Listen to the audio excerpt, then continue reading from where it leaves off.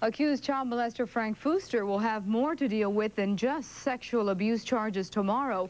The attorney for the Country Walk defendant is accusing Fuster of assaulting him in jail last week. Lawyer Jeffrey Samek will again ask Judge Robert Newman for permission to be taken off the case.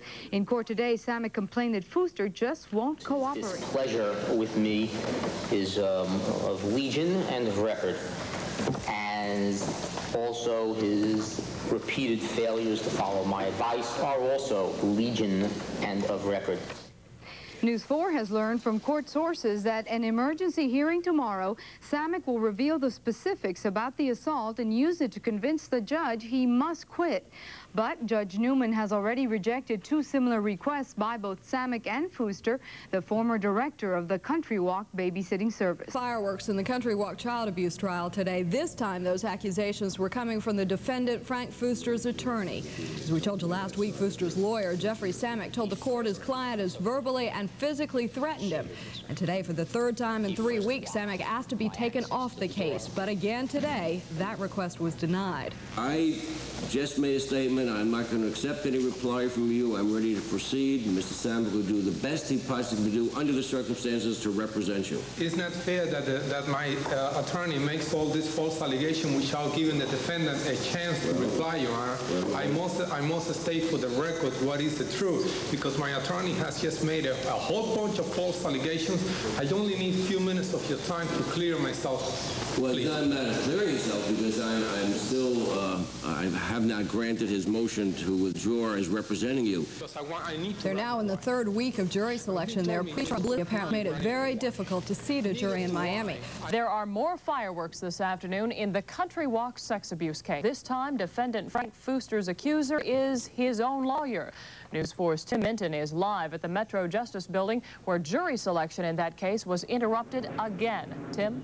Well, Robin, we told you last night at 6 that there was an assault last Thursday at the Dade County Jail. The assaulter was Frank Fuster, and the person assaulted was his lawyer. So, for the second time today, Frank Fuster found himself in the middle, getting heat from both sides of the case. And for the third time in the case, lawyer Jeffrey Samek sharply told the judge that he wants out.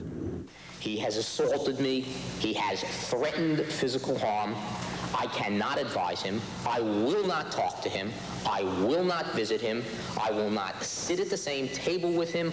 The reason why I do not trust Mr. Samek is not because of anything other than the lies that he's coming to tell you. If my own attorney comes here and tell you, this man physically abused me, verbally abused me, and I know that that's not true, how can I trust him?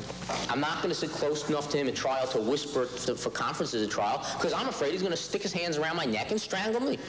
It's a free country, and I guess this shows how free it is when a client can go against his attorney's advice. And that's what he's doing. But no, I'm not going to remove you, and I'm going to trial. The case will go to trial with extra security. You can see the security guards standing up behind Frank Fuster, and that's the first time in this case that we've seen anything like that. The idea is to prevent harm, apparently, to Fuster's lawyer, Jeffrey Samek. In the meantime, we have had an unconfirmed report here that 5 jurors out of the 6 have now been seated in that case, and we're going to try to check that. Robin? Tim, why can't Samek get off this case?